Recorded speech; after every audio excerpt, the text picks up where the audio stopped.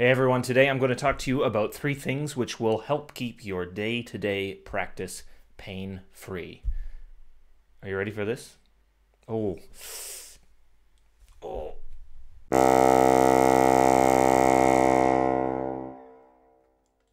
As a professional musician, I have spent countless hours practicing, and part of the danger in practicing 3 to 4 hours a day is the creeping in of poor posture or bad habits in the physical support of our instrument, which can cause long-term damage to our bodies.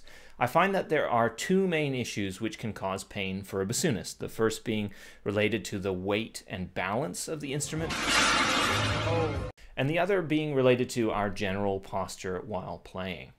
As a bassoonist, my left hand can develop pain over time as I not only use all 5 digits to play, but it also holds the instrument upright.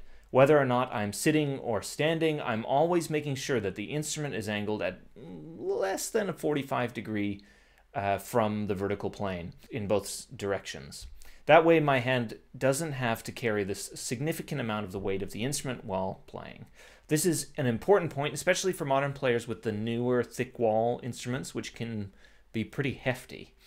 If you feel that this technique isn't doing enough to take the weight off of your hands, then consider having a balance hanger installed, which will lower the center of gravity on the instrument and take some pressure off of the left hand.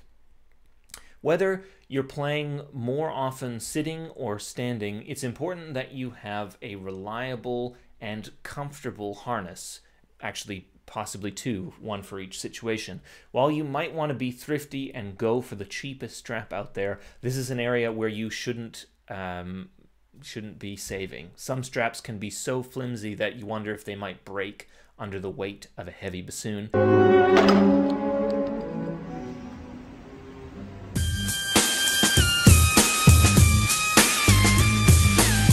And there are many good options available for standing.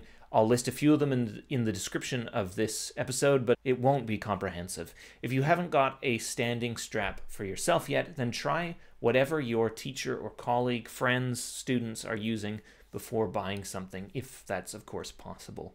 As the vast majority of the performing work we do is spent sitting down, making sure that the weight and balance of the bassoon is kept off our hands is key. We also want the instrument to be as stable as possible.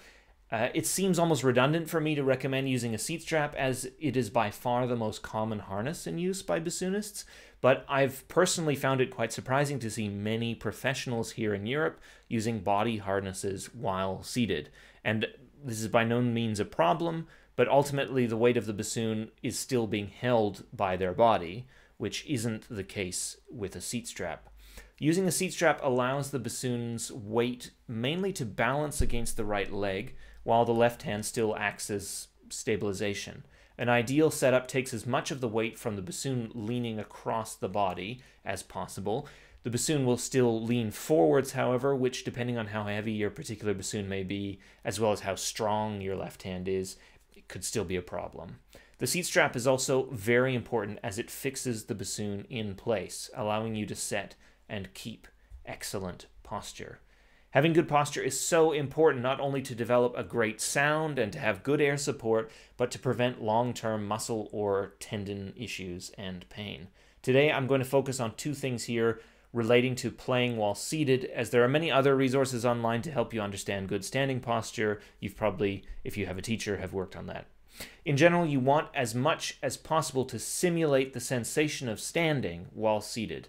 Effectively, this will mean that you want your back to stay straight while seated and not let the base of your spine curl forwards. To help keep good posture, it's paramount that you have a great chair to sit on. If you can't keep good posture in the chair you're currently using, you may begin to unconsciously compensate for it. You'll notice this after an hour or 2 that your body will have pain in certain areas. About a year ago, I practiced for 4 hours a day over the course of 3 or 4 months in a bad chair, and I always finished the sessions mentally and physically exhausted with pain in my upper back and in my neck. That all changed when I bought a chair built specifically for musicians. Now, most professional orchestras and top music schools have purpose-built chairs which help support good posture while seated. Here in Switzerland, a chair you often find is made by Wilde und Spieth, and it's fantastic. It's not cheap though, and you have to buy through a distributor.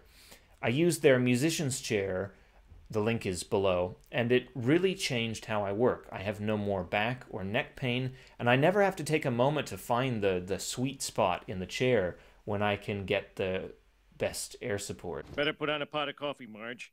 This could take a while. Obviously, this isn't an option available to everyone. It costs around $600 US, and I had to wait 10 weeks for it to be delivered. So use the following points when searching for your own practice chair. Don't use a chair with wheels. The seat of the chair should not be higher at the front and angle downwards towards the back. It should be flat, or maybe even raised at the back and angled downwards towards the front.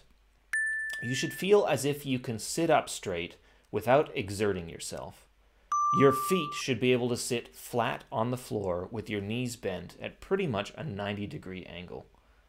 Now, if you do a lot of freelancing and play on many different kinds of chairs, or if you just want to get a slight improvement from your chair at home, I recommend getting yourself a wedge cushion made from memory foam. I've used one for years, and it has been crucial in giving me some support when playing in community halls or churches with really terrible seating options. Now, when it comes to these products like harnesses and seating options, there are going to be different solutions for everyone, as we aren't all built the same and we don't necessarily have access to the same products or equipment. However, of paramount importance is that we choose something that feels right. So if you're on the hunt for a chair, bring your bassoon with you, set yourself up in every option. You're not really going to know how it feels unless you try it for yourself. So that's it for me. I hope that this video was helpful to you. If you want to support this channel, then please consider becoming a patron via Patreon. And don't forget to share and like and subscribe. So take it easy. Bye-bye.